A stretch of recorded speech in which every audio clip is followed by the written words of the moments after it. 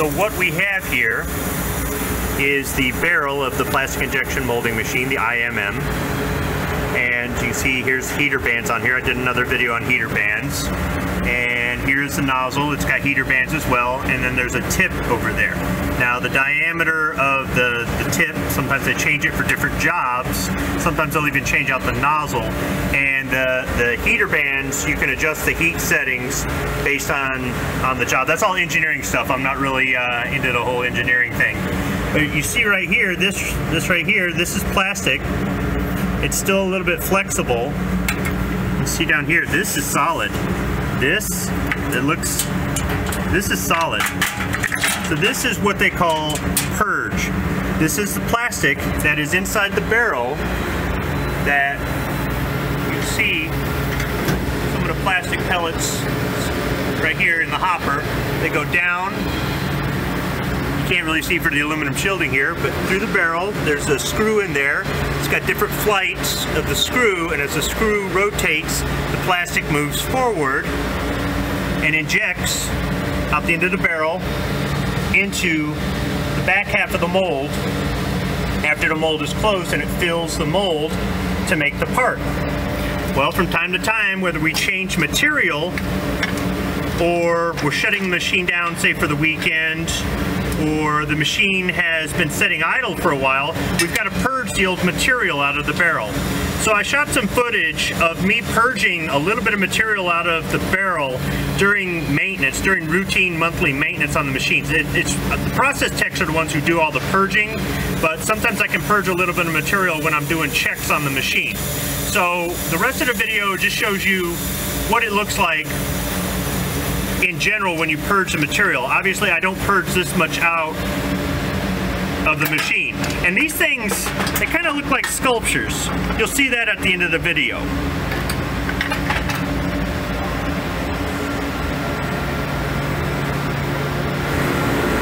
Now, before I show that footage, I wanted to show you here. It shows the throat. It shows the heater bands on the barrel. Every time it lights up in pink, that's electricity flowing to it to heat it up.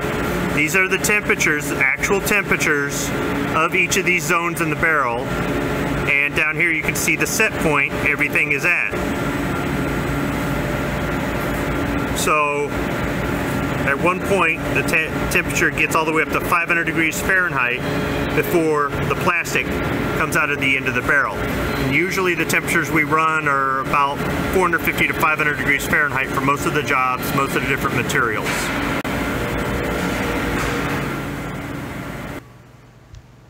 So let me open up the purge shield here.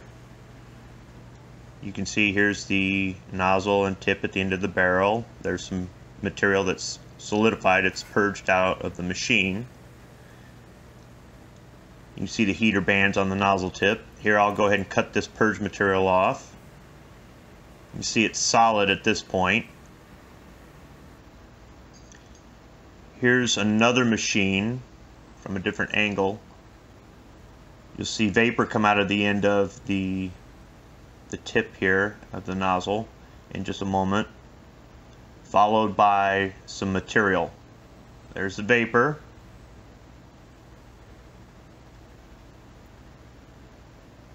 And there's the material. It'll solidify in a few minutes.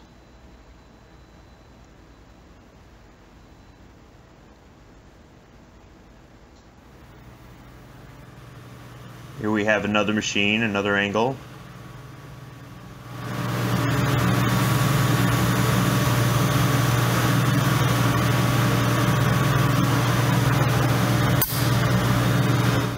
That pop you heard was a pocket of air in the barrel, and that's pretty normal.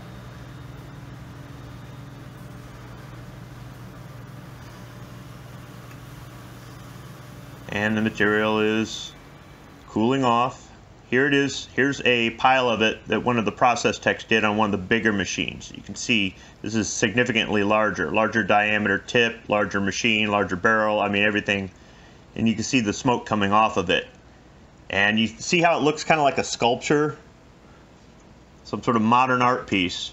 I'll go ahead and poke it with here this brass tool. You can see it's still flexible, but it is hot to the touch. So I hope that explained a little bit about what barrel purge is with the plastic injection molding process and gives you a little bit more of an idea of what I do at work. Thanks for watching.